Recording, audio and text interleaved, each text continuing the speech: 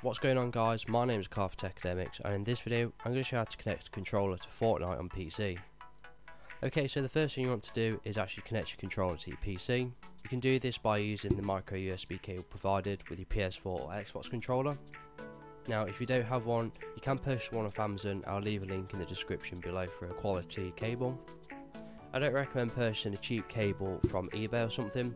The reason being is because these can actually damage your device, or it can at least lower the life expectancy of them. So I'll leave a link in the description for a decent quality cable below. So once you connect the two devices up, you should then see a message come up in the bottom left hand corner of the screen. It's basically saying that it's setting up the controller and making it fully compatible with your device. So I'm just going to wait until it says set up. Okay, so as you can see at the top here, my wireless controller is set up and ready to go. If you click on this notification, you can also manage your devices here.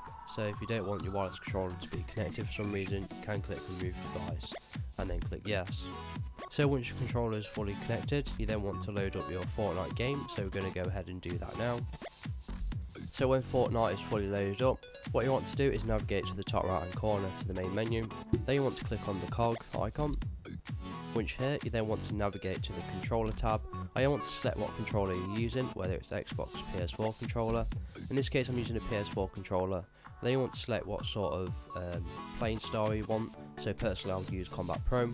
Then you want to click apply. So once I've done this, if I just press any button on the controller, as you can see all of my controls have changed, and now I can actually navigate to the menus using my controller as if I'm playing on a console.